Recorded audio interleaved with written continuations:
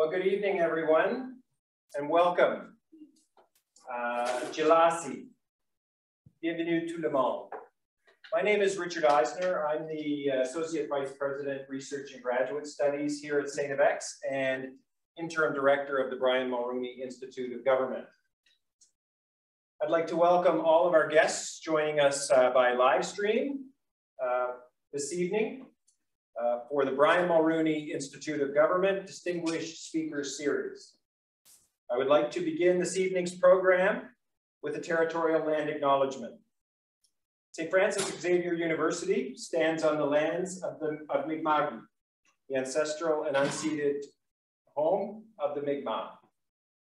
We express our deep gratitude and appreciation to the generations of Mi'kmaq who, since time immemorial, have loved and stewarded these lands and the beings who call them home. Colonization is not just history, it exists in the present tense. While we strive to decolonize ourselves and our institution, we know there is still much for us to learn. We are committed to doing the hard work of self-reflection and to repairing relationships with the Mi'kmaq on whose lands we reside. This includes embracing the Truth and Reconciliation Commission's calls to action and embodying their spirit in our day-to-day lives. We are all treaty people. The Brian Mulroney Institute of Government is honored to welcome renowned historian and journalist Dr. Gwynne Dyer as part of its Distinguished Speakers Series this evening. Dr. Dyer has published numerous books, including After Iraq in 2008, Climate Wars in 2009, and War, which he published in a revised edition in 2016. His articles are widely syndicated and widely read around the globe. He has served in the Canadian, British, and United States Navies. He holds a PhD from the University of London and served on the Board of Governors of the Royal Military College of Canada. In 2010, Dr. Dyer was named an Officer of the Order of Canada. The title of Dr. Dyer's talk this evening is War in the 21st Century, and the Q&A session at the end of the talk will be moderated by Dr. Jim Bickerton, Chair of Political Science Department. Please join me in welcoming Dr. Gwynne Dyer, and great to have you back at St. FX.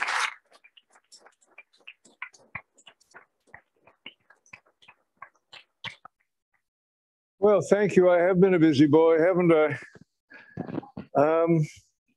Okay. I'll tell you how I'm going to organize this evening, in my own mind at least. I will begin by talking about the war in Ukraine because it's much in everybody's mind and it could get far too interesting. I will then sort of put that on a hook and not get into what I think is going to happen in the future there, but rather go into a different kind of discussion about war, everything from where does it come from and why do we do it, to are we making any progress in not doing it. This will not be heavily philosophical, I promise you. And then I will come back at the end to talk about where the immediate future lies in Ukraine, but more widely in the world as affected by potential outcomes, different outcomes in Ukraine. And this will all take about an hour, 45 minutes to an hour, which leaves us ample time to argue about it afterwards. But I'm actually going to start, because I've been writing a lot about Ukraine, as you would expect, by emphasizing the sheer unpredictability of war. It is even harder to predict than the outcome of a hockey game. And I've had a great deal of failure in that. I was reading somebody's blog the other day, and they pointed out that it was entirely possible that Hitler could have lost the war in 1939 and there would have been no Second World War, because when he went to war with Poland, he took practically the whole German army with him, leaving about 2 divisions on the French border. And the French mobilized, but they didn't know that. And so they didn't march into Germany with almost no opposition, taking all the major cities of West Germany, depriving the Germans, even if they didn't fall apart at that point, of most of their resources, industry, and so on. They didn't know, so they didn't do it. And the Germans took a month to conquer Poland, and then they sent most of their army back to the French border. There could have been no Second World War. Hitler gone by October, November of 1939. Or, other way around, 1940. The Germans overran France, drove the British off the continent, almost invaded Britain, Battle of Britain, all that stuff. But in fact, the Germans were outnumbered by the British and French. They had better tanks and twice as many of them. They had the Maginot Line, which meant there was only one way the Germans could attack, which is going around through Belgium. And they knew that that's where they were going to go, and they could have stopped them there. And one guy, called Guderian, had a plan which was actually harebrained. If this works, we win. If it doesn't work, we're screwed forever. And the way he got the permission to do it, went through the Ardennes, ended up behind all of the Allies who'd advanced into Belgium. And so a less well-led, on the whole, smaller army, less well-equipped, overcame the British and French armies, Dunkirk, and the collapse of France. So the Second World War could have ended in 1940 in a different way, if the French hadn't known what was coming and responded to it as, frankly, most people would have. The problem with the French in 1940 was they didn't trust their communications not to be read by the Germans, so they used carrier pigeons for important messages. So they were always a day behind the curve, and the Germans were moving fast. Okay, that's history, but the point is, similar outcomes are possible in any war at any time. There are too many moving parts to accurately predict the outcome. You're dealing with probabilities, but you can't even calculate what the probabilities are in, sort of ranking or percentages or whatever. So, here's what I think is going on in Ukraine, and the older the news is, the more reliable it is. But today's news is not reliable at all. Ukraine could have gone under in the first week. Since 2014, when the Russians took Crimea and the eastern provinces, Donetsk and Luhansk, in 2014, the Western powers, basically NATO countries, including Canada, have had troops in Ukraine training the Ukrainians, whose army in 2014 could not have taken on Luxembourg with success. So they began training them, and they did a good job of training soldiers, but training them to do guerrilla warfare, because they expected the Russians to overrun Ukraine if they ever invaded the rest of Ukraine. They'd already taken some. The Ukrainians are not equipped to fight these people. They're outnumbered, their equipment's old, and they simply too divided among themselves. So what we'll do is we'll train a cadre of soldiers to fight a guerrilla war after the Russians have occupied it, made it very expensive for them. And right down to the beginning of the war in February last, that was the NATO strategy. In fact, in the week before the Russians invaded, which was 24th of February, the Americans pulled their embassy out of Kiev, and most other Western countries did too, including ourselves, and pulled all of the NATO trainers. There were no NATO troops or indeed diplomats in Ukraine, or at least in Kiev, no soldiers in Ukraine when the Russians invaded. Because everybody expected the Russians to, it wasn't just Putin dreaming in Technicolor, I can do this. NATO thought he could do it. And so it turned on a dime on the 24th. The American ambassador was gone. They sent a message to Zelensky saying, we can get you out. Take your family and whoever else you want. You'll probably want to get some other people out as well, government in exile. We'll send in choppers. We'll even give them an escort. You won't get shot down on the way out. And Putin made his famous response, I don't need a ride, I need ammunition. And I would say those 7 words turned it. Now, the man is an actor, right? He's a comedian. He starred in movies. He knows how to play a public. It didn't just come to him. He probably thought it up the night before. But the thing was, there were enough people in Ukraine who would resist if they believed resistance wasn't a totally futile enterprise. And by saying that and staying, he persuaded enough Ukrainians it was worth the risk to remain and to fight. Could have gone the other way. I mean, if he'd been down with COVID that day, it could have gone the other way. So always you're dealing with uncertainty. War is the province of uncertainty, as Napoleon remarked. So after that, we have a period of about 6 months when the Ukrainians are hanging on by their fingernails, frankly. And they're helped enormously by the fact that the Russian army is vastly less well trained or equipped than we thought it was. I spent a lot of time in the old Soviet Union and in the early days of the Russian Republic Federation, because that was interesting journalistic territory at that time. And I haven't been back all that much recently, though I suppose I'm there every couple of years.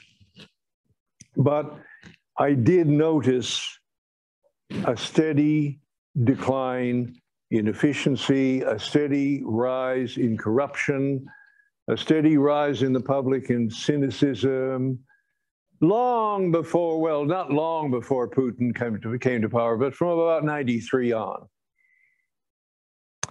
And it has eaten away, as it does in many countries, at the things that used to work. You can find countries all over Asia, Latin America, Africa. You can find countries in Europe where there once was a reasonably competent state, and now the state is basically a way for its owners and so-called employees to get rich.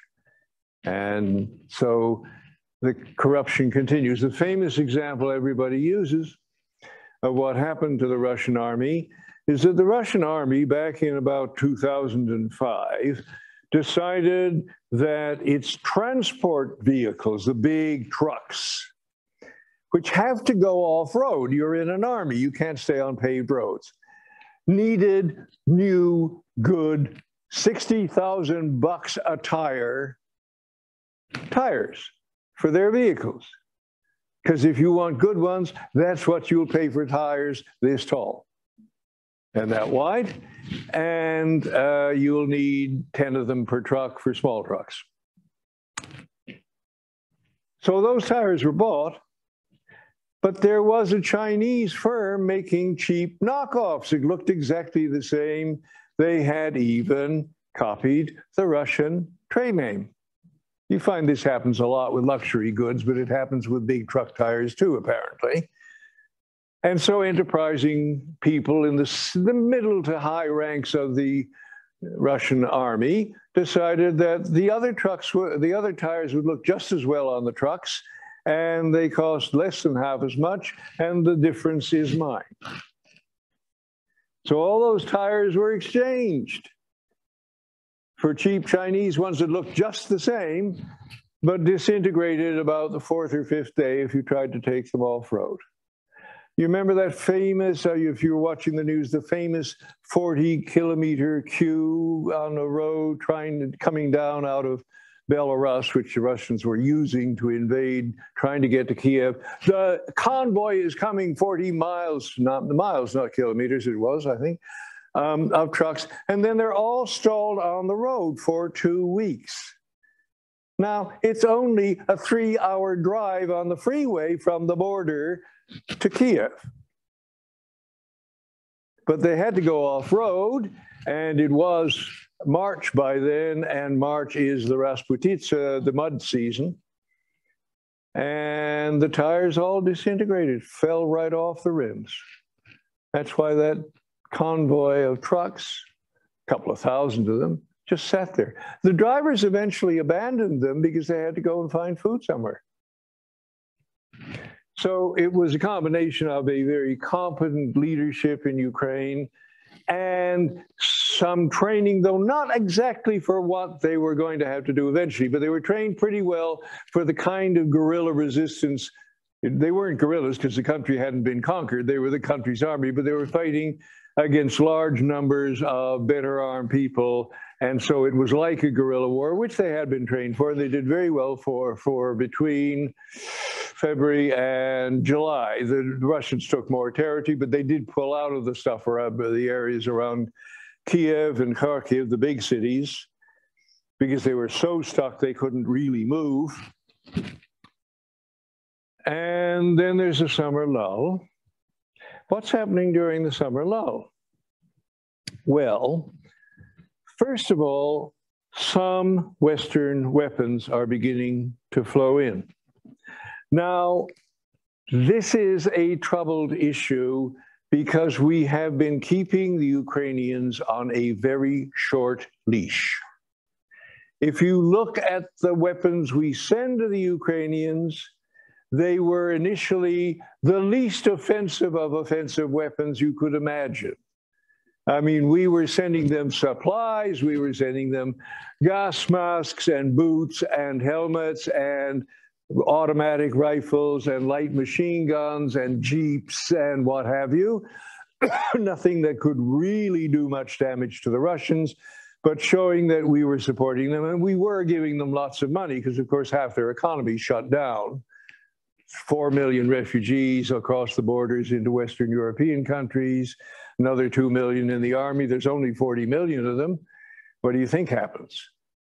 And this is even before the Russians are bombing the cities, but the economy is folding up. So huge amounts of money, some arms, but a very strict rule on how you can't give them tanks, you can't give them combat aircraft, you can't give them long-range artillery, you can't give many of the things they really need, because we're trying not to provoke the Russians. Now, this can get very tricky because actually we mustn't provoke the Russians so much that they go crazy and use nuclear weapons, because then there's a risk everybody dies. And even Ukraine ain't worth that, not even to Ukrainians.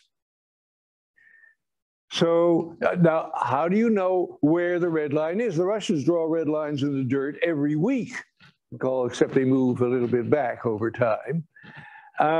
But at some point, you might find a red line that they really meant, and you don't want to go past that unknowing. And so there's enormous caution about what do we give them next? They're doing better now, but should we really give them, oh, I don't know, long-range artillery? They're running out of the old Russian stuff anyway, and the stuff that was in other former communist countries has already been given to them. They have no artillery ammunition left, and besides, the Russians outnumber them about 10 to 1 in artillery pieces, only 3.5 to 1 in people, but a lot more in artillery. Should we give them some American artillery? Right through July, that was debated. I mean, just artillery. Where's the red line?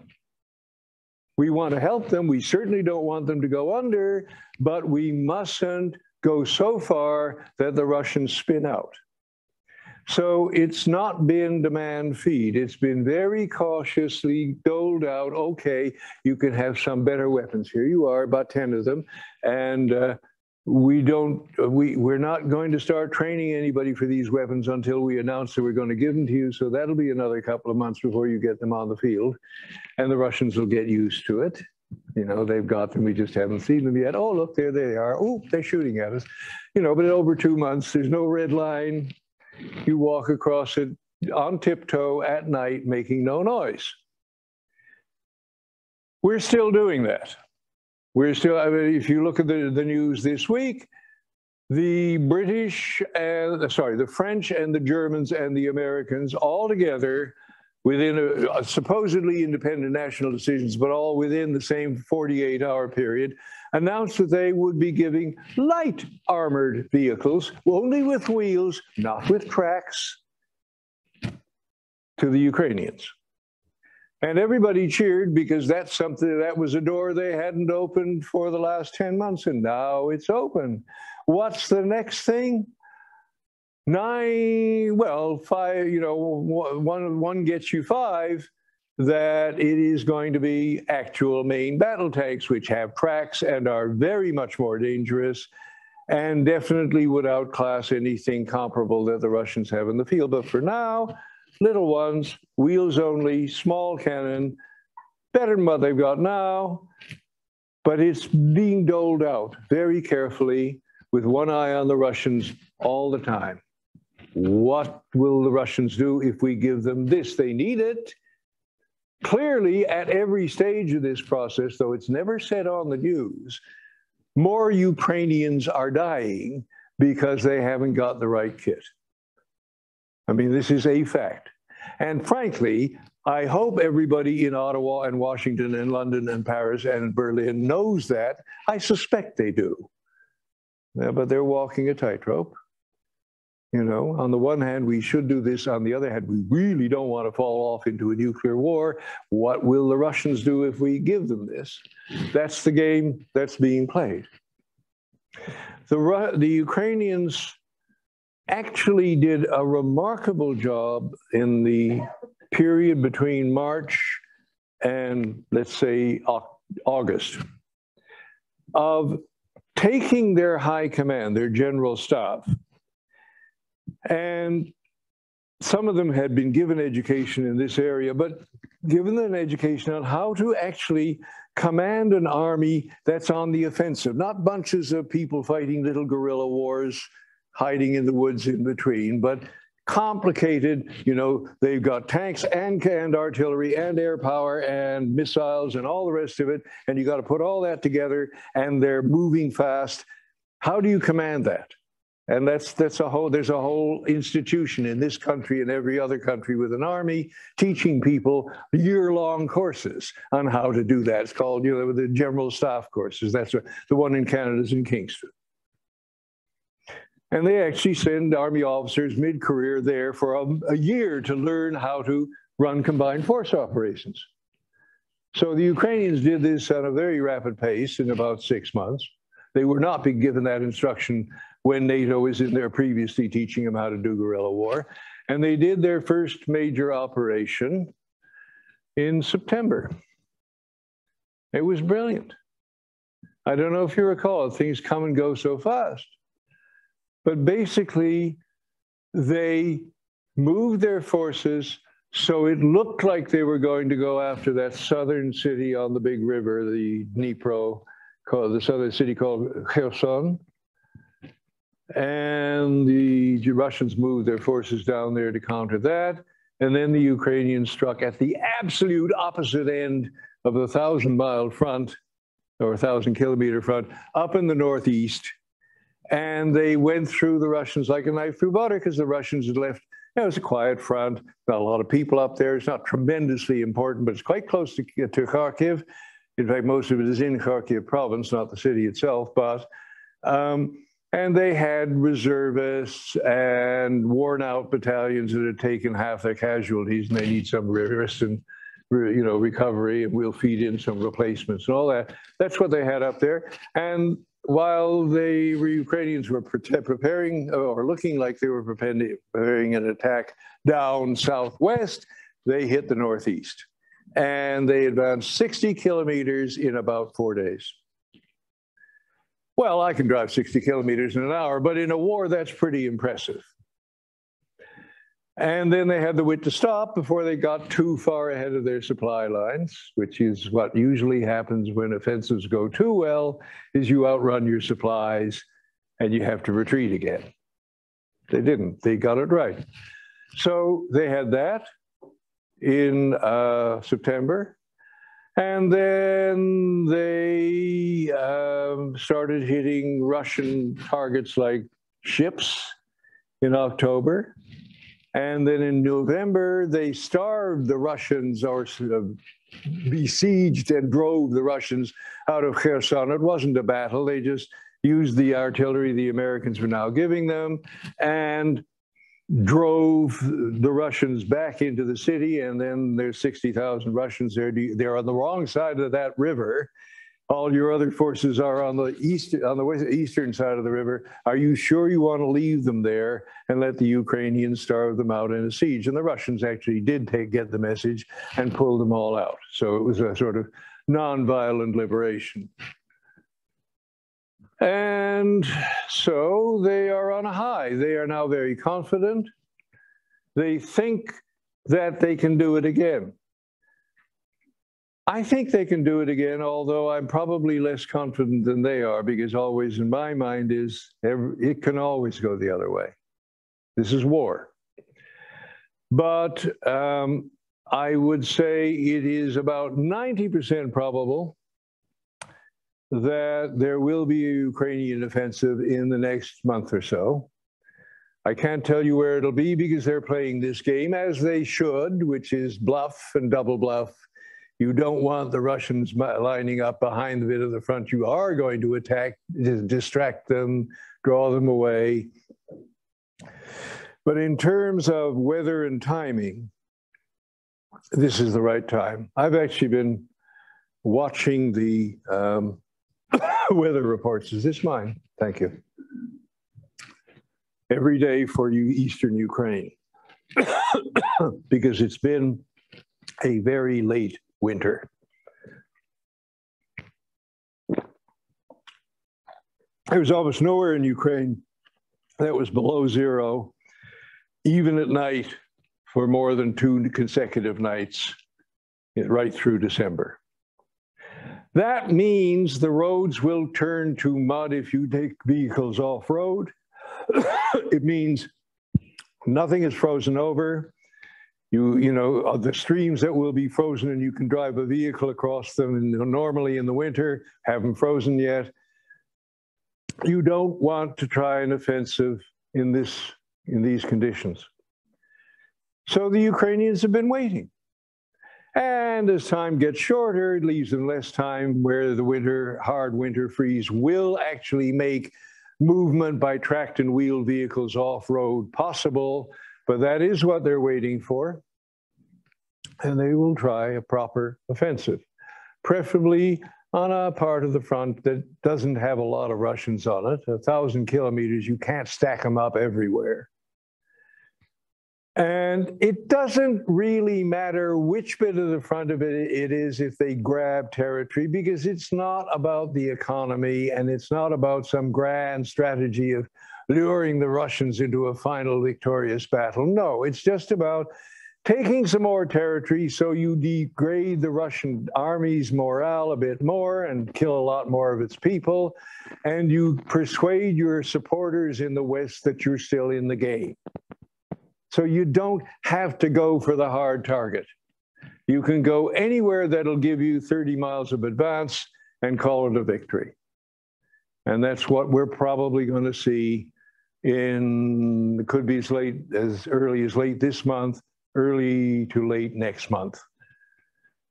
At which point the war will be a year old.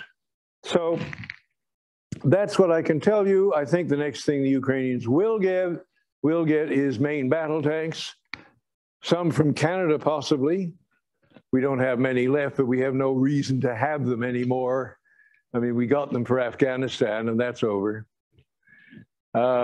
We've got about, is it 90? I can't remember exactly, but about that. And frankly, you could sell them all off or give them to the Ukrainians and, you know, take credit for it.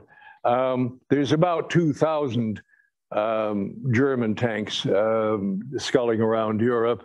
The bulk of them in German hands, but practically every European country's got some.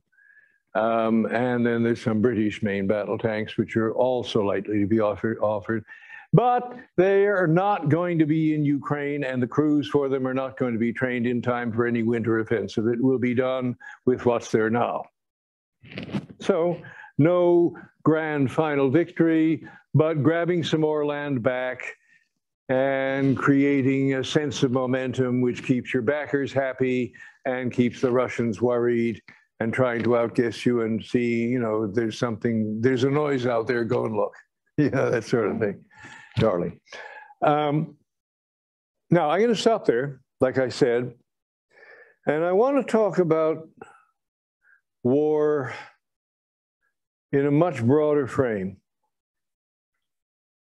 I've been associated with the military all my life. I joined the Navy when I was 16.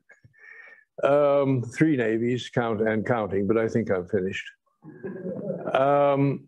And a PhD in war studies and a television series on war and endless visits to various wars. And I must have interviewed a few hundred veterans over my career in various video productions. So I guess I know a little bit about it, but I'm really still curious about the roots. And it's very interesting. In the past, I would say no more than 15 years, a lot of people have been digging away at the roots, and something, well, it goes back a bit. The question is really, how old is war? Did we invent it? Did we invent it when we became civilized? Were we peaceful before that? Or did we inherit it even before we were hunter-gatherers? Where does it go back to? And the key discovery was made in Kenya in the 1970s by a then young woman called Jane Goodall, who was a primatologist, not an anthropologist, a primatologist studying our primate neighbors. And her particular job was to live with or live as close as possible to a particular chimpanzee band.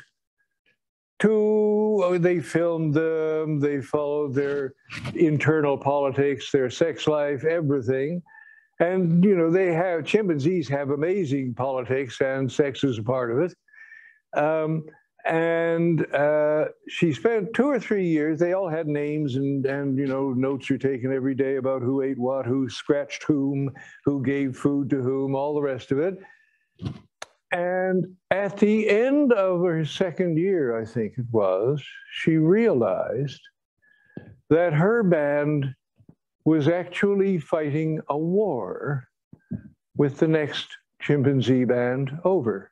We're talking bands are maximum 30 individuals, at least half of them below sexual maturity. So not a lot of people, or not a lot of chimpanzees, I should say, but they were fighting a war. Now, chimpanzees are not well equipped to kill other chimpanzees. They are predators. They hunt and kill monkeys and things. They do eat meat, but they're not big-time predators. 95% of their food is vegetable. And frankly, it's very hard for a chimpanzee to kill another chimpanzee. They've got big jaws, but that's kind of hard. They don't have saber-toothed teeth, you know, that sort of thing. It would be like me trying to bite you to death, but with a bigger mouth, if you can imagine that.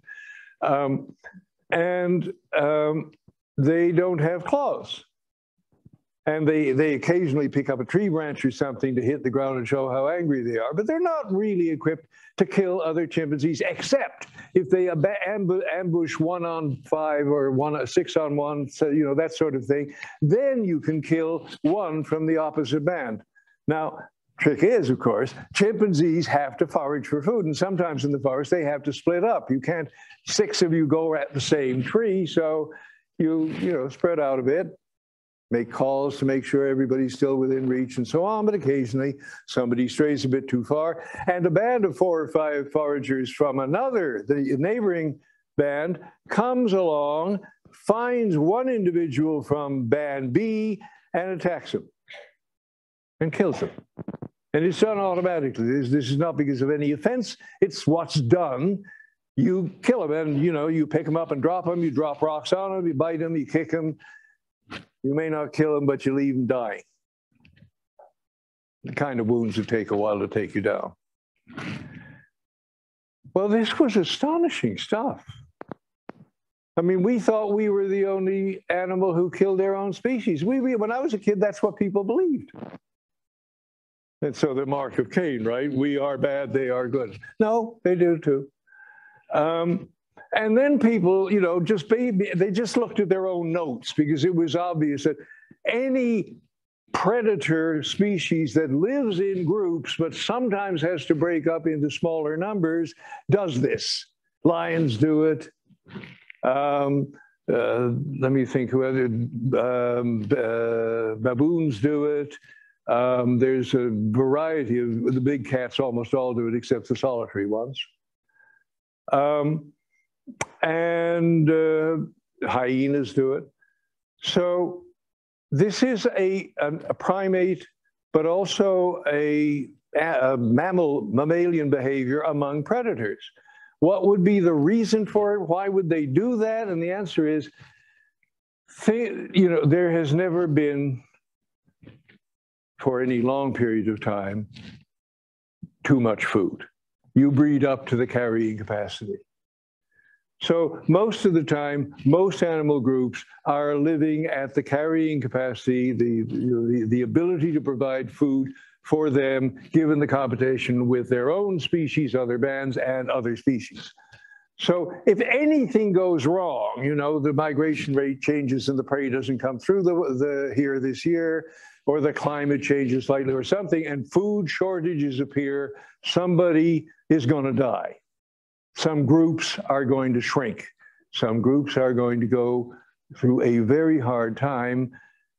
And at that point, if you have been successfully picking off individuals, adult individuals of the neighboring band, this is, I mean, they're not telling us this. This is the hypothesis, the explanation. But if you've been safely or successfully picking them off over a long period of time, so now they're actually down to lots of females and infants, but only 3 adults, male, fighters.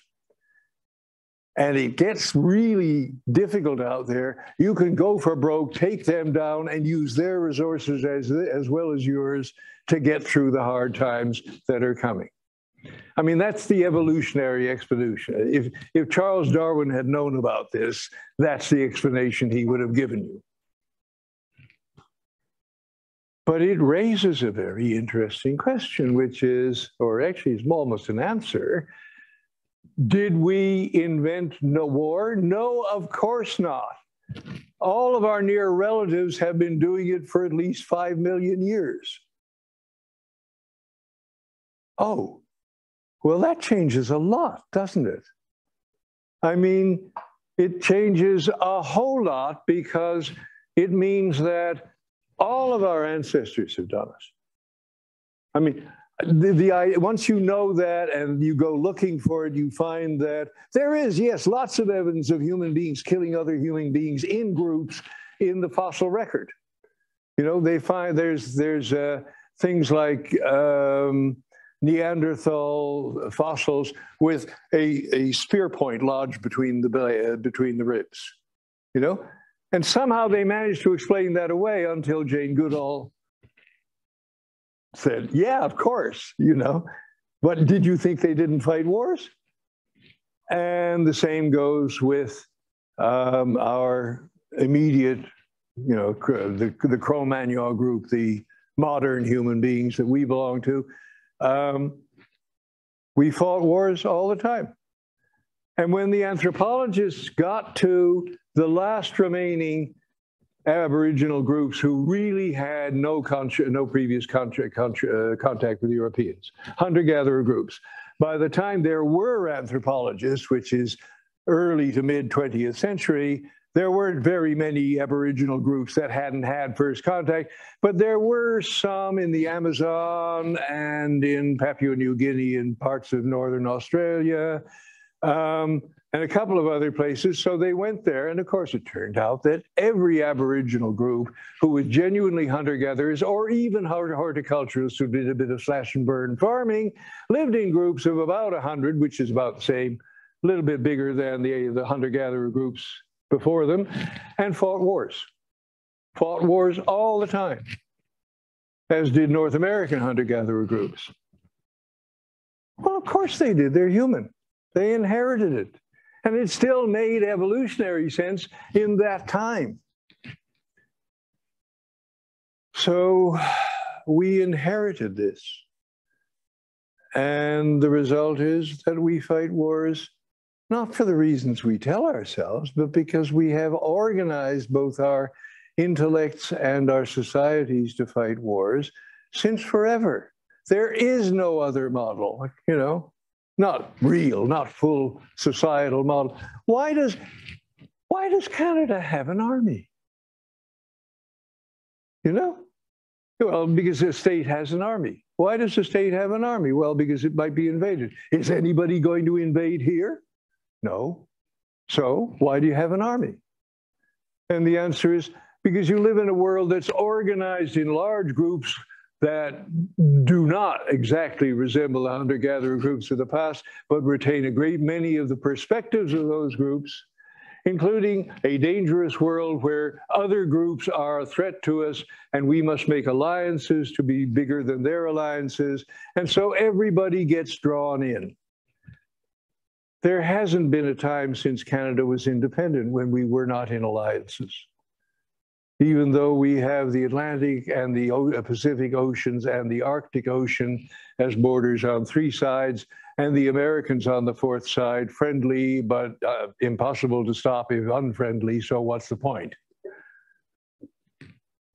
And yet we have an army. 100,000 Canadians died in war in the 20th century. So everything that we do echoes that ancestral heritage. I mean, it's not that we're slaves to the past, but we hardly notice it is the past because it's the present too. That is a recognition, a realization, which is actually gradually creeping through human society. I mean, it's only 40 years old after all, 50 at most. I didn't know it myself when I was the age of the younger people here. And it is, I think, gradually transforming a critical human perspective, which is war is something that happens for present reasons. Maybe not as big as they pretend to be, but it's always, it's the Ukraine and we have to stop them. No, it's not. I mean, it is, but it is also the fact that we are descended from animals who have hunted at least for 5 or 10 million years and fought wars with each other because they could, and it was to their evolutionary advantage, but not to ours. Not since territory ceased to be the main source of wealth. So, are we getting out of it? Well, here is a very important fact that I hardly ever hear anybody mention. It is now 77 years since any of the great powers directly fought any other of the great powers. You might want to think about that for a minute. It is right. I've thought it through. But they use proxies sometimes. They certainly fight wars against smaller powers all the time, but the Americans, the British, the French, the Russians, and the Chinese, not to mention the Japanese and the Germans and the Indians, I'm afraid, are not part of this, but they're only recently a great power. But for the traditional great powers and several other countries that have been in great powers in the recent past, it has been 77 years, which is a very full lifetime since anybody fought any other great power directly. Proxy wars, colonial wars, anti-colonial wars, all sorts of things, mismatched always. But the big guys do not fight each other anymore. Now, I'm not saying that they're doing that because they finally realize that this is an evolutionary heritage we don't need that is doing us damage, fighting wars. No. Some people have come to that realization. I think more are as time goes past. But the direct causes for this are both in the Second World War. Technological warfare is too destructive to serve any purpose for which a war might be fought. The cost-benefit ratio is insanely bad. And you see that playing out in the Second World War. It begins playing out in the First World War. You could even say it was playing out pretty badly by the time of the Napoleonic Wars, but not, you could argue about it then. This is First World War. What in God's name was that about? 11 million dead directly. And what, can you remember what it was about? I mean, we lost 60,000 people, and Canadians, and can you remember what this was about? Would it have made any difference if it had come out the other way? And then the Second World War. Very traditional, sort of thing that the European countries, and that for the last 3 or 4 centuries meant the world, because the rest of the world was conquered by European countries and became part of their empires. But, for the population of the world, which was about 2 billion in 1945, to lose probably around 60 million dead as a direct consequence of war. It's insane. That is back up to the sort of traditional losses that hunter-gatherer societies had, which was 30% of adults, male killed over a lifetime in war. And cities, half the cities of the world bombed flat. Before nuclear weapons came along, it had already been the worst catastrophe, political catastrophe, human catastrophe in the history of the human race. And then, cherry on the cake, Hiroshima and Nagasaki. Now we can kill 100,000 with one bomb. And I think those two things, and they come in parallel, it's not just the nuclear weapons, it's the nuclear weapons and the knowledge of what major war between great powers, even without nuclear weapons, does, that has given us 77 years of great power non-conflict. And it's the reason we're all still here, because otherwise, frankly, a lot of us wouldn't be. At every age group. It's the unsung miracle. It's not a miracle. I mean, I can tell you, I can see where it comes from. It's uncelebrated, unsung. We got something right. People say nuclear weapons saved us. Well, there is a side to that is true. I can remember one guy I was interviewing, American, he's an author actually, quite a well-known fellow called Paul Fussell, and he commanded troops all through France in the 1944-45, And he was about to be shipped out for the invasion of Japan at the end of 45. And then the news came in August of 45 of nuclear weapons in Japan, and the war ended. And he said, I cried. The nuclear bomb saved my life. I knew I wasn't going to survive the second invasion. Yeah, but in general, the combination of the nuclear weapons and of the huge life lost, I mean, 98% of those lives, 99% of those lives were not lost to nuclear weapons, but the combination of those two things, the 60 million dead or whatever it was, I mean, the Russian record keeping was so bad by the end that it was give or take 10 million, but the combination of those two things has given us what looks to me like a peaceful world, but then I'm a journalist. I know we always magnify what is going to fill all the space. Have you never noticed that the paper is the same size and there's always stories to fill every page of it? Right? Isn't it a miracle? We must be really clever. No, we just take the next least interesting thing and expand it to fill the space available. And even the least interesting of all violent things is more interesting to most human people than the largest thing that is nonviolent. So on the screen or in the paper or on your phone or whatever, conflict leads. If it bleeds, it leads, journalistic adage. And so you don't realize until you actually sit down and count that the toll of war is falling. Very dramatically. In every single year, I think except one, but I'll have to try and remember which one that was. Since 1945, the number of deaths in war has fallen every year.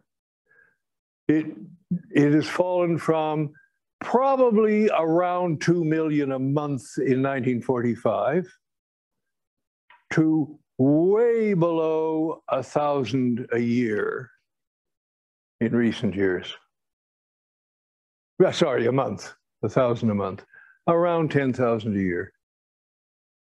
Now, Ukraine has definitely boosted those numbers back up, but it's the first war that's managed to do that since the Second World War. So something's going on. The ideas are changing and the weapons are having an effect, and we are actually beginning to change our minds. I mean, if you want a quick snapshot, I can tell you exactly when war ceased to be glorious. It was about early 1917. Halfway through the First World War, and the media were beginning to reveal what was actually happening at the front, and the war was becoming meaningless in terms of nobody could tell you what it was about. And the young men were being taken off in Canada and in other places to a meat grinder from which many of them would return wounded and disabled for life, and around 30% wouldn't return. And suddenly war, which had always been in every human culture, or almost every human culture, every large human culture, glorious, ceased to be glorious and became a problem. War became a problem for everybody who had access to mass communications in around early 1917. Never went back to not being a problem. Never went back to being glorious. So we've been working on this agenda for about a century, and we're making some progress with the assistance of nuclear weapons scaring the shit out of scaring people, and the death toll of the Second World War being so monstrously out of proportion to the stakes of the war, and a kind of evolution of the consciousness, human consciousness, if you would accept the existence of such a strange thing. So, I am not confident But I am a betting man, and if you ask me to put my money down, will there or will there not be a great war like the wars of the past in the next 50 years, I would actually say no. The possibility certainly exists. The weapons exist. The organizations to use the weapons exist. They will continue to exist in some fashion for a long while. But what's in the heads of the people who own and use those weapons or who control those weapons, there are different things now. And some of those things will definitely act as a deterrent. And I haven't used that word until now, but here it comes, deterrence. When nuclear weapons were used in August of 1945, it came as a vast shock to everybody except the few 100,000 people who were in the secret, the bomb project, the Manhattan Project, as it was known. Nobody had a lot of time to think about that, but a bunch of young American scholars, mostly at Princeton University, began trying to figure out what the implications of this were. They weren't soldiers, but they were interested in international politics and things like that. And they what does this change? The existence of these weapons of mass destruction. And they labored away at it. They had a couple of meetings actually late November of 1945 to spring of 1946. And then they wrote the theory of deterrence. Complete. There's been people tinkering with it ever since, but they got it right the first time. The outlines are still exactly the same. And the message was that these weapons are only useful to deter other people from using similar weapons on you. They must never be used to seek advantage. They can only be used to deter others who would otherwise attack you. That was it. Simple, unarguable, and actually successful for 77 years. I mean, they were up to 10,000 of the things at one point, 10,000 each, the Russians and the Americans. They're down to about 3,000 now, which is still only about 20 times more than they could possibly explain why they have.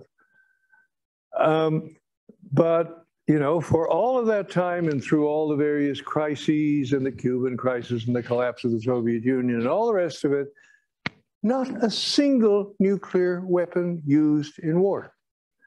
Not even really a direct threat to use one, because that's breaching the rules of deterrence too. This isn't bad. This is as good as you could expect it to get. I mean, given that we are descended from 1,000 generations of warring hunter-gatherers, I think it's not that bad. So let's go back to Ukraine and finish off. The Ukrainians will launch an offensive, I think, this winter.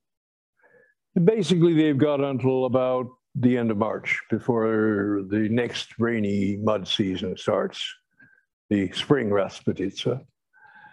So they'll grab some territory if they can, and almost anything will do to validate that they are still winning in the eyes of their supporters. Can they drive the Russians out of Ukraine, which is what they declare that they want to do and will do?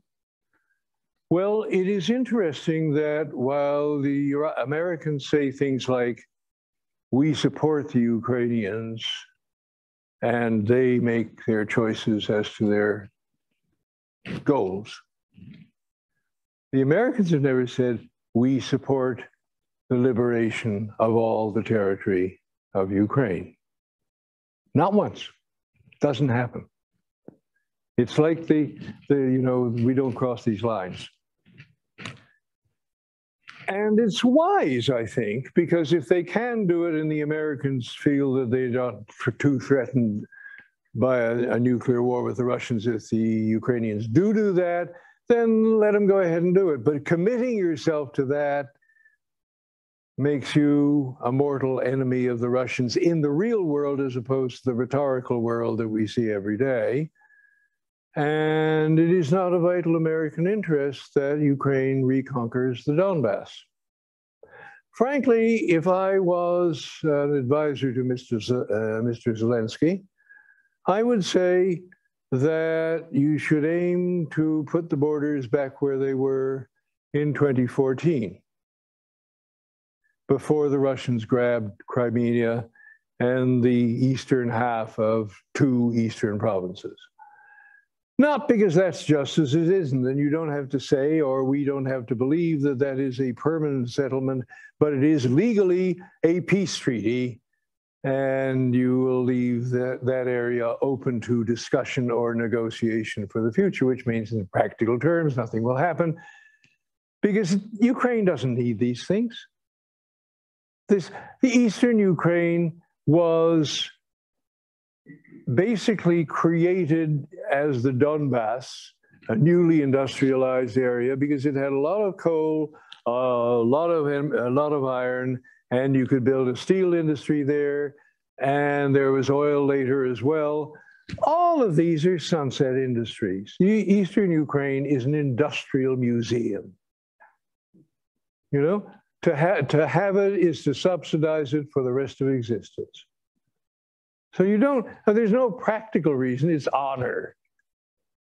The Ukrainians who really want to be with the Russian state and the Ukrainians who didn't want to be with the Russians, which is some Russian-speaking ones, most Russian-speaking ones, as well as the Ukrainian-speaking ones, have gone west by now, if at the latest with the recent Russian invasion, but most of them after 2014.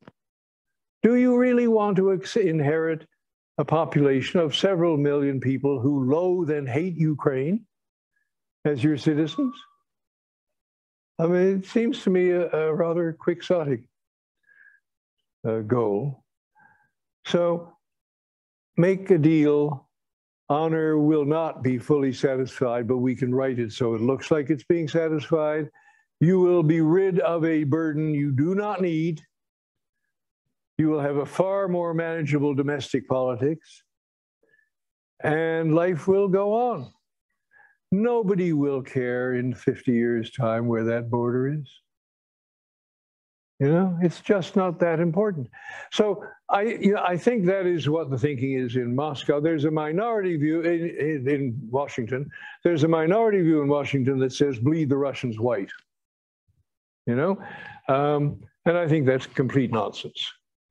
The Russians are going to be there one way or another forever, just like the Americans and the British and the French are. They're always in the game. You can't deal them out. So leave them with some self-respect and at least an ability to make their way back into the good graces of the rest of the world. Don't bleed them until they expire. They won't expire. They'll just get angrier and more desperate. So, but that's a minority view in Washington. I think the majority view is this war will end. There will have to be a deal. It will not get all of Ukraine's stuff back, but it will get what it needs. Russia hopefully will change its leadership, but that's not a big deal because it could turn out the next one is just as bad, not good. He could be worse than the present one as well as better than the present Putin regime. You don't try to manipulate Russian politics. It's not worth the game. Just end it. You got the deal you want. Ukraine is not under Russian occupation. You're going to have to subsidize it enormously to keep it going for the next 5 years anyway, because the economy's in ruins. And you're going to have to subsidize it because they really will want to keep their guard up militarily, unless there's a huge change in Russia. And you know, regard this as a successful one-off experience from which we have all learned useful things. Not victory. Victory is the wrong goal. I imagine an outcome, I can imagine an outcome where the Russian army does in 1917. In 1917, the Russian army, after 3 years of war, admittedly not one, simply fell apart. Simply fell apart. Privation, bad officers, bad leadership, poor food, many very large losses. And one day or 1 week, they simply decided to stop fighting the Germans and headed home, just in time to join a revolution. These things do happen in history. It could happen again. Hasn't happened for a long time, but it did happen in Russia about 100 years ago. It could happen again. It must, So I don't particularly want that to happen, honestly. Too much crockery broken, too many people hurt, too many innocent people hurt. But I have no control over it, and neither do the Russians. So in terms of wishes, I would like a deal that puts things back the way they are, doesn't punish everybody, though even including people I'd dearly love to see punished. But wars rarely end that way. World War II did, but it was a very expensive way to end a war. And as for war in general, I remain optimistic. Thank you very much.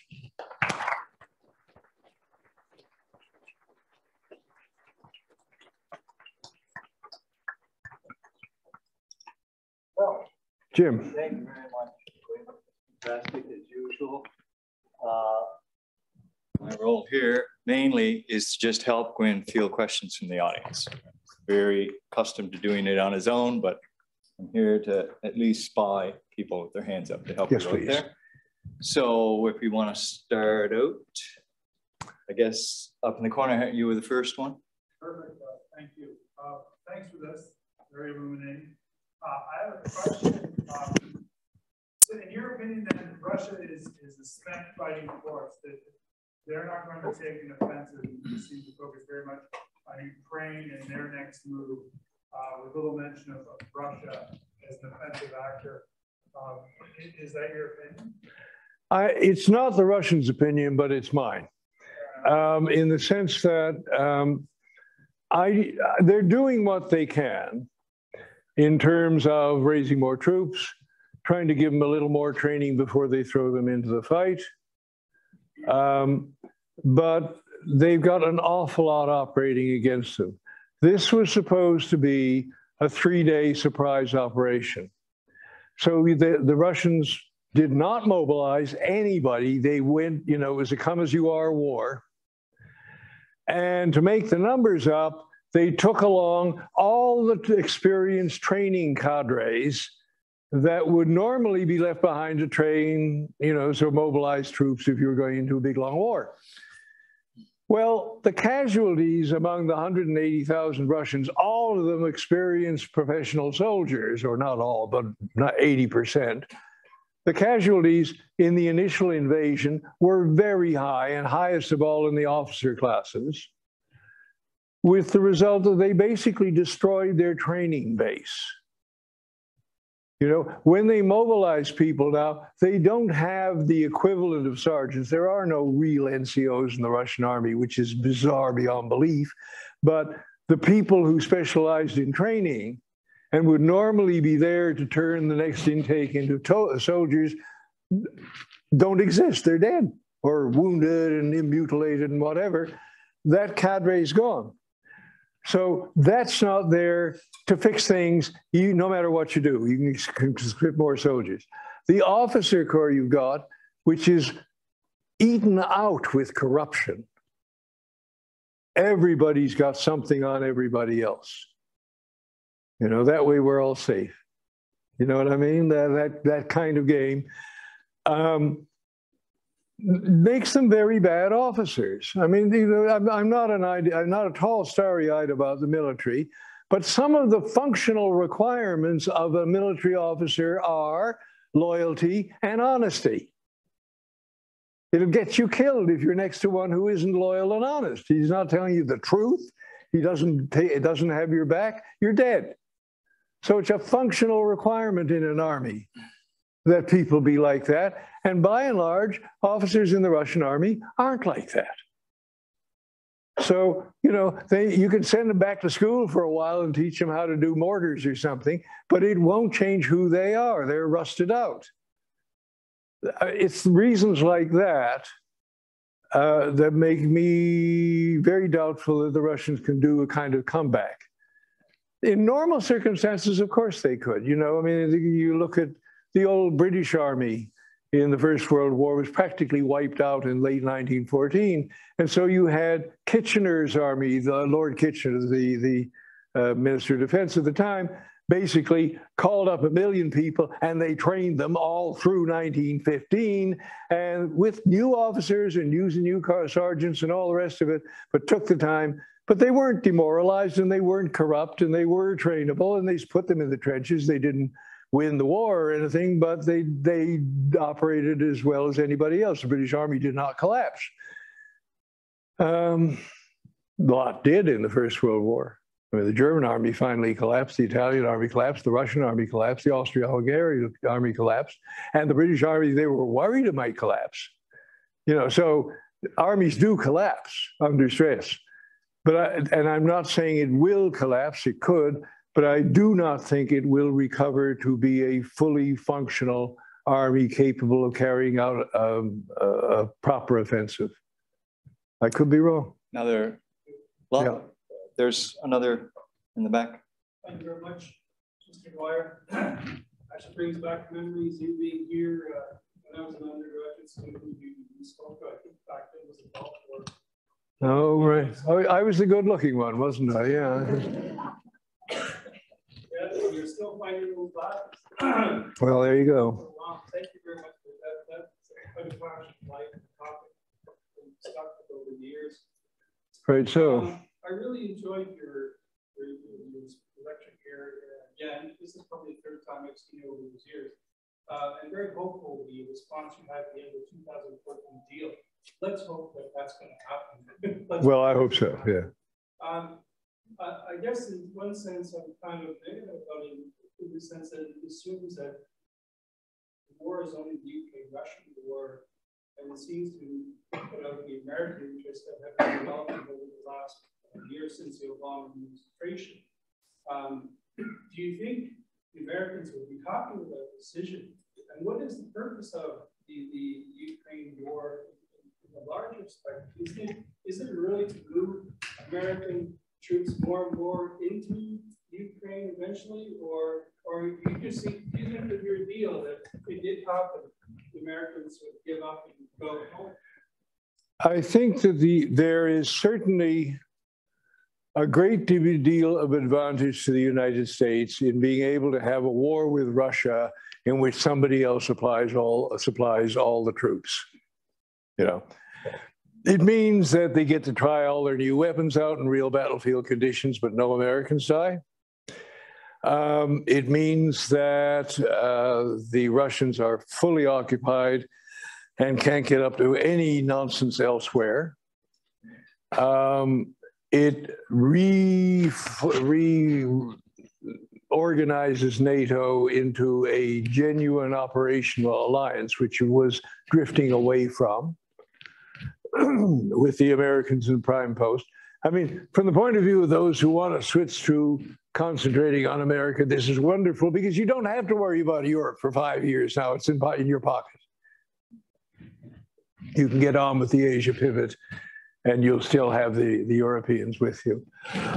So all of those things, but it's not worth it to their allies and not really worth it even to the Americans themselves to keep this going forever. It's handy in a number of ways, politically, economically, and technologically. But, you know, a year of it is quite enough to draw most of the benefit from it that you are likely to get from it. I mean, you know, in terms of galvanizing the Europeans, in terms of trying out your new weapons, you've done it now, except the ones you didn't give the Ukrainians yet, but they'll get round to that. So, no, I don't think that there is some need in the United States to keep this going.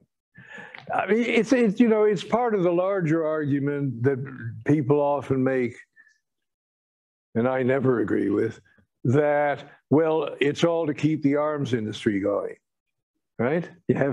And the answer is no, you don't need a war to keep the arms industry going. You need the threat of war to keep the arms industry going. You don't actually have to fight wars.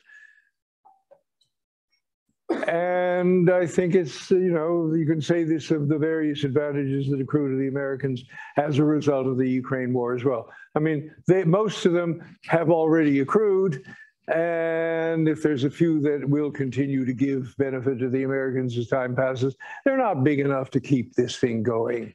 If other possibilities arise where you could close it down, declare a success, and not go home because you never left home, So no, I don't think the Americans are going to try to prolong it. Was that sort of the answer you were thinking? Yeah, okay. Here and then here. Sorry, here, and then here. It's raining all over. Yes. Just want to start. It was a really lecture. And I agree. I think that the solution they're proposing is most realistic. I still think there's a few questions raised. I think one is, would Russia, in the current state of the war, accept a sort of peace negotiation? Would that be the off-ramp that they have? And also, would Ukraine propose it? Ukraine would not propose it. I think the Russians might take it.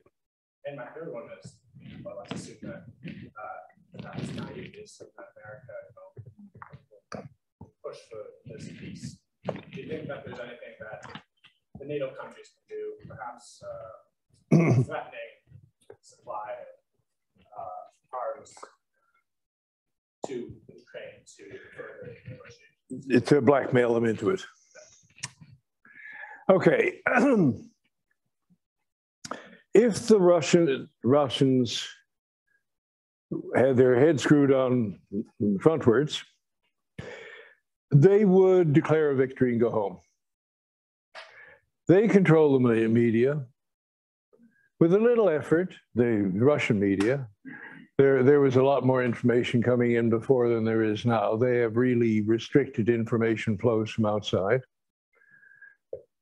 If the Russian leadership under Putin or a successor wanted to, it would be a real PR piece of work, but they could declare a victory on the frontiers of 2014 and go home. The so-called mill bloggers, the Russian ultranationalists who actually have a lot of access to troops in the front and are constantly berating the government for not supporting the troops better, would have a collective heart attack, of course. But they're not independently powerful factions, they're individuals. And at the very worst, they could have traffic accidents or be caught, naked with the wrong person or something like that. These are fixable things, and there's always poison if that doesn't work. So I think that a post-Putin leader, or even Putin with a change of mind, which is less likely. I don't know what his health is like. The guy just turned 70.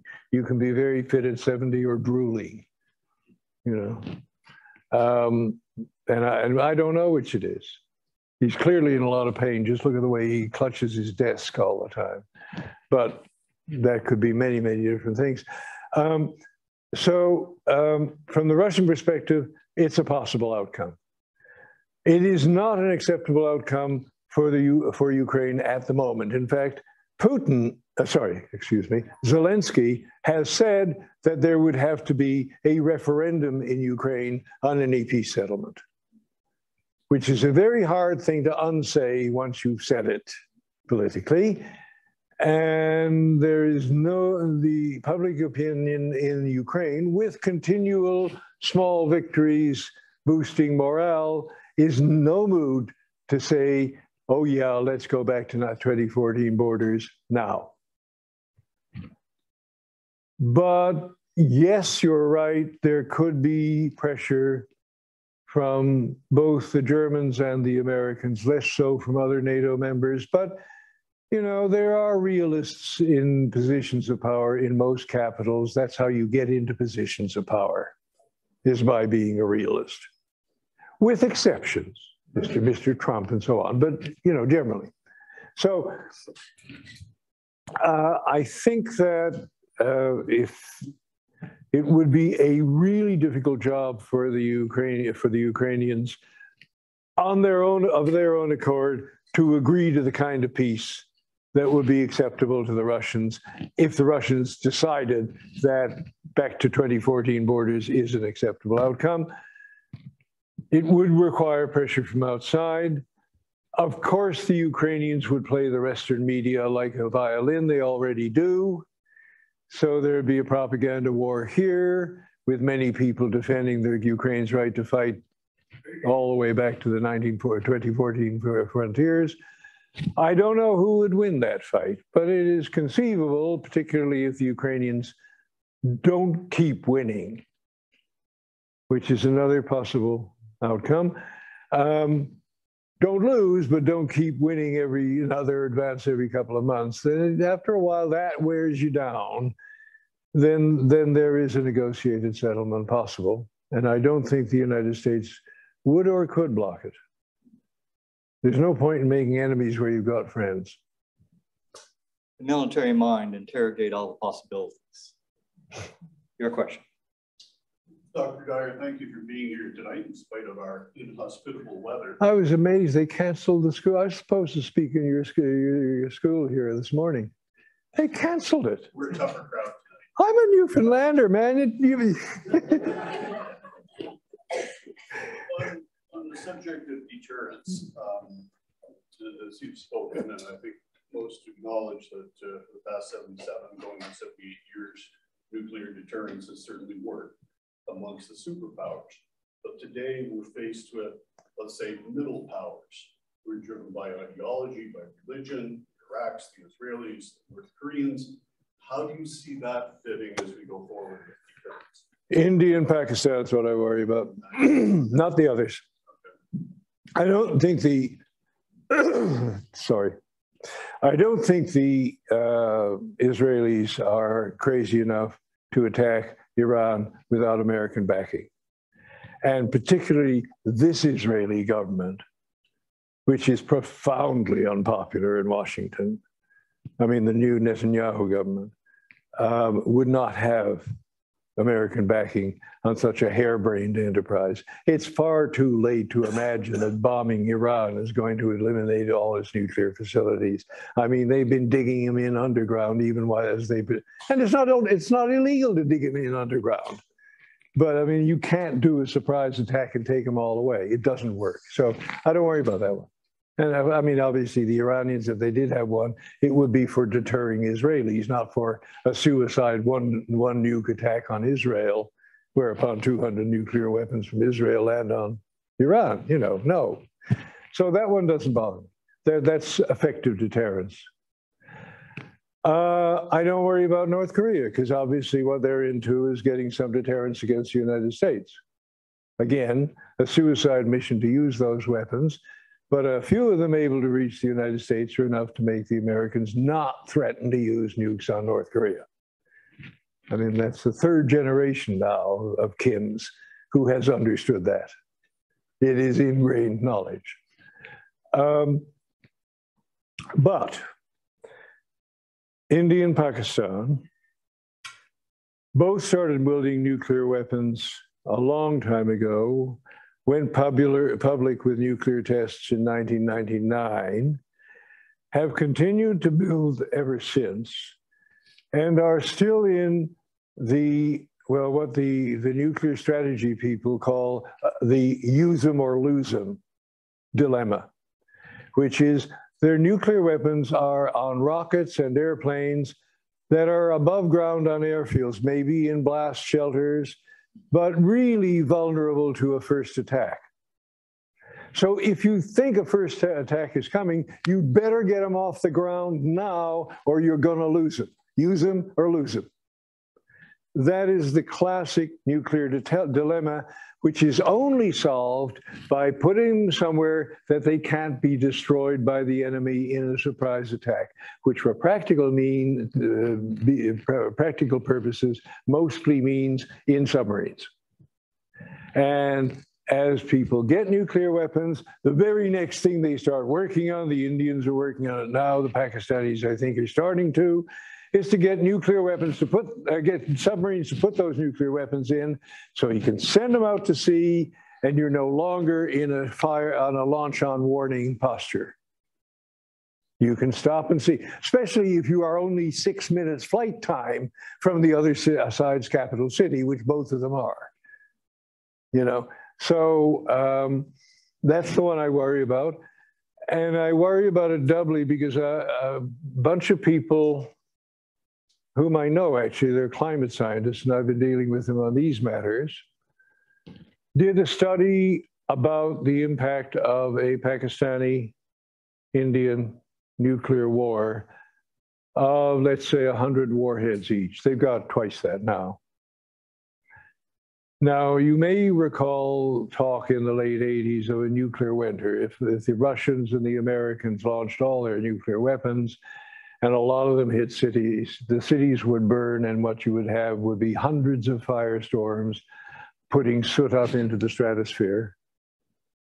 And that would bring a nuclear winter that would block out enough sunlight to drop the temperature 10 degrees on the coasts and 20 degrees in the middle of continents at any season, which means frost at almost any season, crops dying, people starving, all that.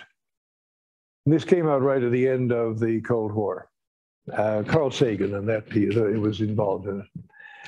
And so we digested that, and since there hasn't been much in the way of threats of Russian-American wars since then, it's sort of retreated into the background. But what they did, this group, mostly at Rutgers University, was to make the same kind of models of what the fallout would be if there was an Indo-Pak nuclear war that struck cities. And now there's 100 cities burning in India and in Pakistan each. What would that do? It's not 1,000 anymore, but what would 100 cities put boosting, and they're cities that will burn really well.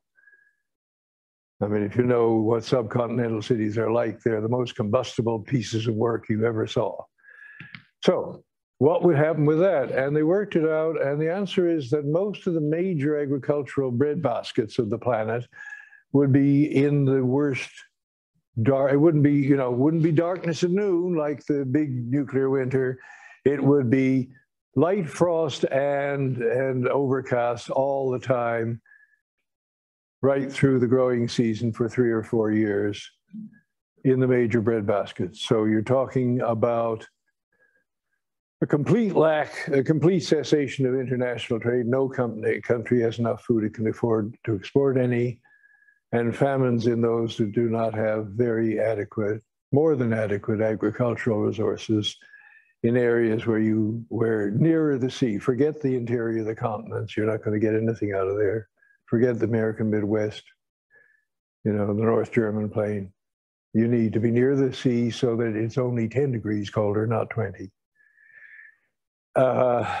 So that's one to worry about, and completely beyond our control.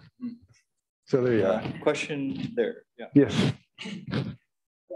So thanks for the great talk. That's always 5 minutes in the last 20 years. But I was wondering, when you've been to Russia more than almost any Russian journalist. I've been there a lot, yeah. What is the chance that the ethnic republics take this opportunity to bounce? And what is the chance that they actually do? Well, the ethnic republics are far fewer than they used to be, of course. Basically, the remaining ethnic republics are mostly parts of the Russian Federation where the ethnic groups are large minorities or small majorities. I'm talking about Kazan, you know, sort of internal, have been in Russia since the 15th, 16th century, not recent acquisitions of the Russian Empire in the 19th century. and they're people who speak, they're bilingual in, you know, Turkic and Russian, things like that. They really don't want to leave all that much. And in any case, geographically, they're surrounded by Russian-speaking areas. They're not going to be able to leave. The Caucasus is, of course, different, small, you know, Chechnya, but a couple of others as well. But frankly, if they did leave, it wouldn't make a damn bit of difference. You know, they might be happier, but they wouldn't be richer, and the Russians might be sadder, but they wouldn't be poorer. You know, people talk about Russia breaking up. Most of Russia's present territory, 90% of it, is overwhelming majority Russian. Why would they break up? You know, this doesn't make sense. There's areas, the trickiest area is actually northern Kazakhstan, because the northern agricultural belt of Kazakhstan, which is a very big country in its own right, is still Russian majority. It was settled mainly in the Khrushchev years in the 50s to grow wheat. That's when the Caspian Sea dried up, right? That band there is very Russian. And it's quite happy because they're doing well. They're actually better off than their Russian Federation neighbors. But apart from that, I can't see any large part of Russia or its former parts that would desperately want to change the allegiance. People talk about it. They particularly, I mean, it's part of Russian propaganda. They want to break Russia up. Don't be silly. I mean, don't be silly. That's nonsense. It's too late. You know, the Mongols could have done it, but, you know, there's a lot of history since then. Yeah, you were, had your hand. Yeah. Yeah. Thank you so much for the talk. I have a question concerning, so I guess you described that there's a transformation happening where we're becoming more critical of maybe our propensity to go to war. Yeah. And maybe worse. And I wonder if our previous opinion that perhaps considerations for power and how like the shifting of powers could lead to war, like viewing that as maybe anachronistic or just irrelevant, could that have maybe led Ukraine down a bit of a criminal's path to where they provoked their attack? And of course, like the blame doesn't lie within Ukraine, but there is an argument maybe that like Russia felt like their sovereignty was being challenged by like Western expansion eastward. Well, there's about 3 ways to answer this question, but they're short ways, I promise. One, a Polish guy I had known from the heroic years of the the end of communist rule. I ran into in Warsaw much more recently. Not before the Ukraine war, but after the Russians started campaigning that Russia was encroaching, that NATO was encroaching on Russian territory and all that stuff. And he said, you know what would have happened if Poland and the other former satellites had not been allowed to join NATO? I said, no, what? He said, we'd all have nuclear weapons by now. Certainly Poland would. I mean, if you look at the history of Poland's relations with Russia, including being disappeared entirely for almost 2 centuries, but also very recent history of being occupied by the Russians, everything from the siege of Warsaw in 1944 to down to the last communist ruler of Poland. They're not going to leave themselves vulnerable to the Russians. If they didn't have NATO's nukes, they'd have their own nukes, and they're big enough to do it, you know? So, and I don't want Polish people sitting on the Russian border with nukes. And if the Russians think that's a good idea, they need their head examined. Second answer, the Russians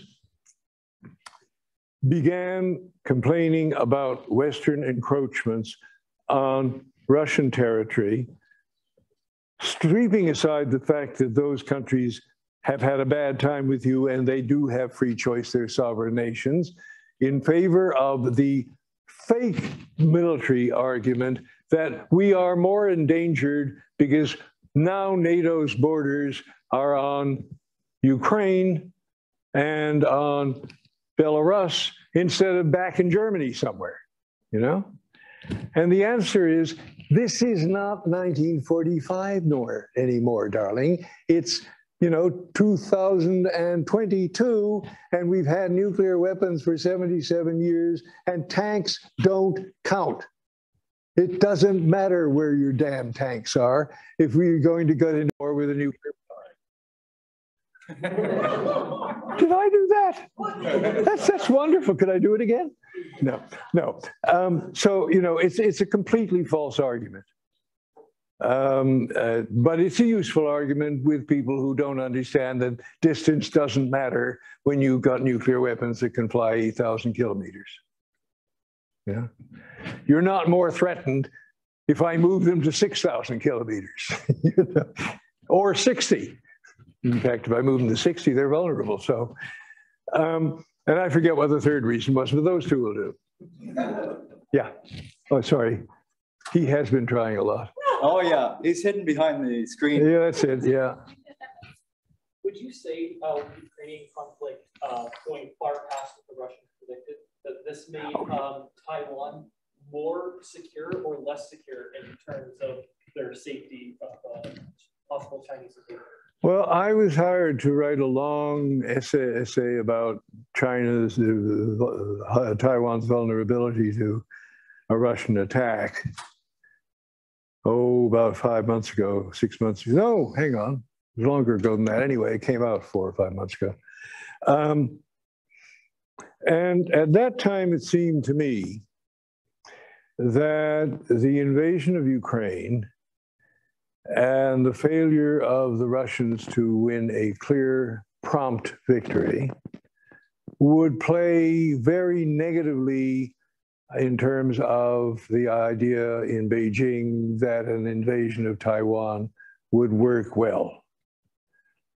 That it would force, most of the people in the Chinese leadership have no military experience, so they don't think about this a lot. And I don't know what the civil military relations are like, but frankly, the Chinese Army officer corps has very little experience of overseas expeditions either, and hasn't fought a war since 1953. So, what kind of advice are Xi's soldiers giving to Xi Jinping? I don't know, but it may have been too optimistic. And in that case, the Ukrainian experience, it wasn't 3 days and it wasn't a walkover and it could kill the regime, will be considered extensively in Beijing.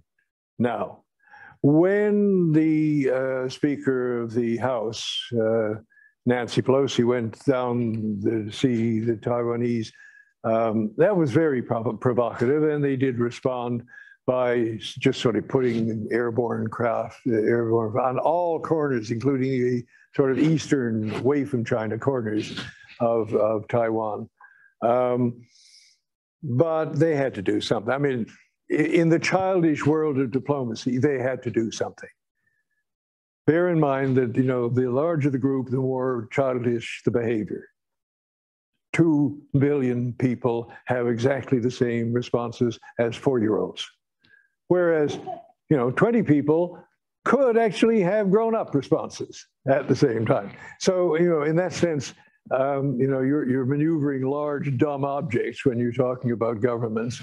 And it takes a large incident like Ukraine to get a government in another part of the world to go, oh, so if we did that, it might come out like this? So I think it did have a positive effect. Yeah. Hi, thanks for coming. You mentioned earlier happens to me. It has been. Yeah. Didn't say will be. Okay. Do you see war as a natural population check, like disease and famine, or do you think it's causes famine that leads to war? I think if you go back to hunter-gatherer times and pre-human primate times, there is definitely a actual food-related, survival-related cause for the behavior. In a famine, who starves? Not us if we picked off enough of their guys already. But that's a long, long time past. The objectives now, down to the 20th century, or at least the 19th century, the objective was still territory, which is it all. I mean, humans are territorial. They were territorial before they were civilized. Every band has its territory and mostly sticks to the middle third of the territory so you don't get picked off alone near the borders with another band. So territory was critical because that's where the resources were. Natural resources in this case. And then, but you know, you move into civilization and territory is the source still of wealth. And so war, if it gives you more territory and you're successful at it, makes sense. Not if you die in it, but the people who run the place mostly don't. And so, you know, down to at least 1800, I would say, for most countries, war made sense. At least be good enough not to lose your territory. And if you're really good, you get lots more, and that's called an empire, and you live very well indeed. Not once you get into the late 19th, early 20th centuries, because already the technology is making war so destructive. And it's not just the technology of weapons, it's the technology of being able to put 1 million people in the field, whereas the biggest army ever seen before about 1500 AD was 20,000 men. You know, they couldn't feed or communicate with any more men than that. Now you can get 1 million men or 2 million men armies, and there's trains to bring up the shells and all the rest of it. So you can expand the thing enormously, even before nuclear weapons, and it is now incredibly expensive compared to whatever territory you might get. Most wealth is no longer coming from territory, it's coming from manufacturers or technology or even ideas. But the motivation is still territory. There's a huge cultural lag here. But you know, even cultural lags do eventually catch up. And I think that may be happening. Economic development. It sure is, yeah, and it doesn't check population. The population grows steadily with a few little hiccups in the worst years of the world wars, but nothing, they're just blips on the graph. Let's understand his question. Yes. Do you think there's a chance for Putin and Kremlin or whatever, the Siloviki, the establishment, to be held accountable for their crimes in this war? Is ICC or any other court? Not unless Russia is occupied and they're taken prisoner. I don't see that happening. I mean, не знаю, but I don't think so. Okay, here. My question involves China and Russia. Yeah. China is supporting Russian invasion from the beginning. Over the past couple months, has been supporting state free trade, offering a small bailout from the sanctions that other Western countries have put on them. How long do you think China is going to hold out supporting Russia? And if China does pull out from this mutual agreement,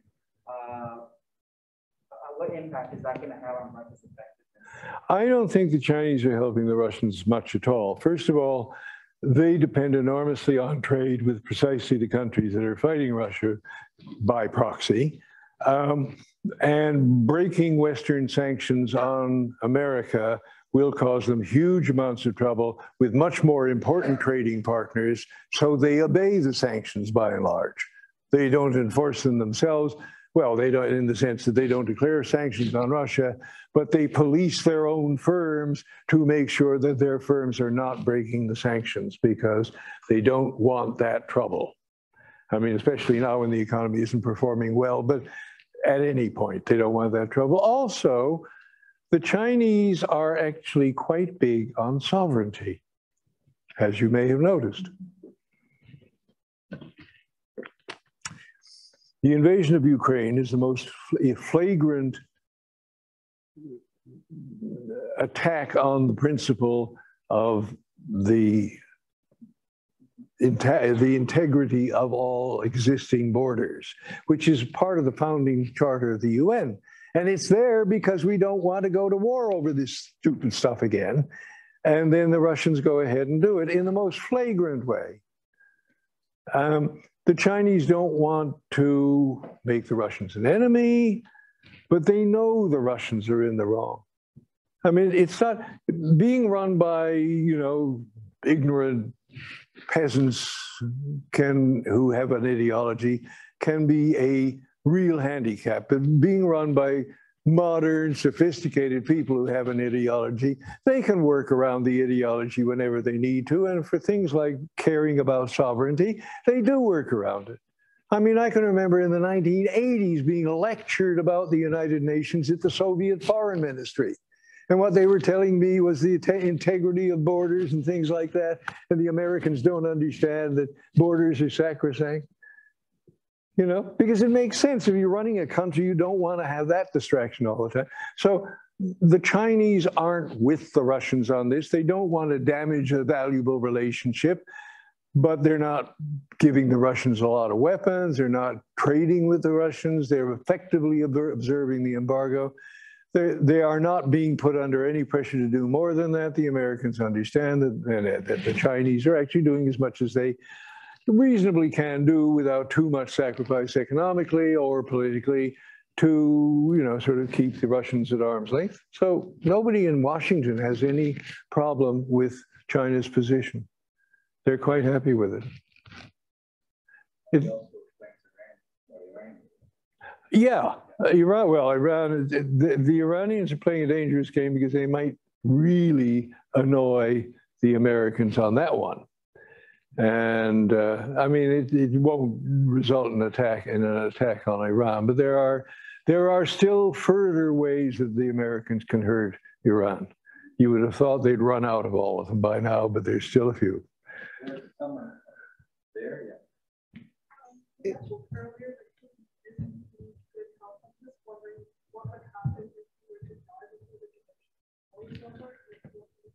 Well, the guy just turned 70, so it's certainly a possibility.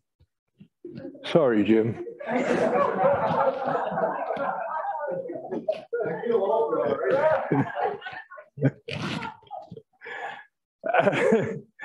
But, sorry, I now forgot what you said.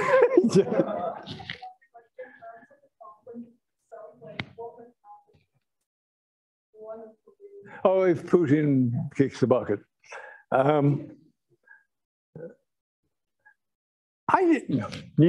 don't know. Sorry, it's a private joke. The Russians have a semi-imperial system, but without heredity. So who gets the prize next, the brass ring, is basically a question of factions within what they used to call the nomenclatura. The people, it's basically the list of names, but it means those who are on the inside, the people who are recognized to have a say in what happens. All communists, all senior communists, but they're a special group, the nomenclatura, that's the Russian for it. And the equivalent still exists in Moscow today, though they're not formally or indeed not really communists at all. Rather anti-communist, in fact, neo-fascist maybe, but you know. The nomenclatura will make the decision unless there is a military coup. I do not think there would be a military coup. This is not the kind of army that is capable of, I think, of doing a military coup for the same reason it's not capable of running a serious military offensive. It's corrupt. Everybody has something on everybody else. You know, it would be like herding cats to try to line the army up for a coup. But then it would be like herding cats to try to get an answer out of the nomenclatura too. So it's not a system, it's a system that is almost complete anarchy in terms of the succession. I mean, you can figure out what would be the 10 names, but you can't bring it down to 2. And there are all sorts of things that could go quite loudly wrong in the short term if Putin were to die without a designated successor. Patrushev is the guy is an old KGB pal of his, Nikolai Patrushev, who is the man who allegedly has Putin's eye, but Putin is in no position to enforce that choice once he's dead. So I don't think it means much. We can probably do one more question because he's well over 70 and he could drop dead.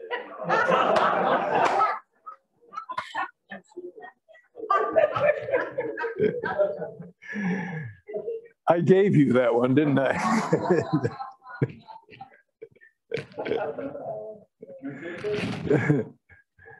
Okay, we can all go home through the storm. Well, it's my job to thank you all for coming up today. And we were really pleased to see the turnout tonight because, you know, the weather's not so hot and it's a late start to talk tonight. It's been a while since we were doing anything like this. So it's really good to see people come up tonight. So thank you very much. And thank you to the people who joined in online. I'm sure there must have been some people who joined in. Thank you to Anna Schisley, who is the organizer of tonight's event.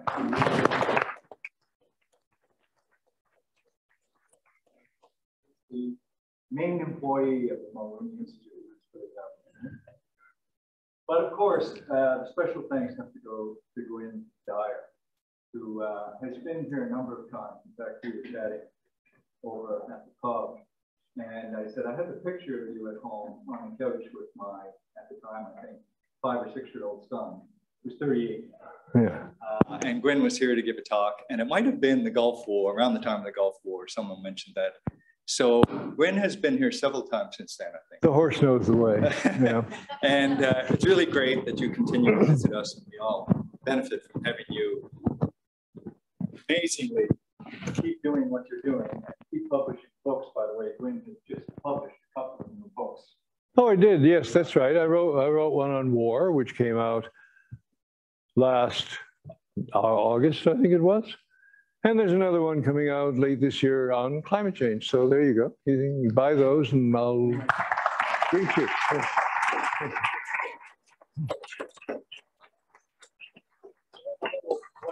Here, probably a gold ball or something. Oh, that would be lovely. Thank you. Just what I needed. Thank you very much. I'll give you your mic back here. Well done. Thank you.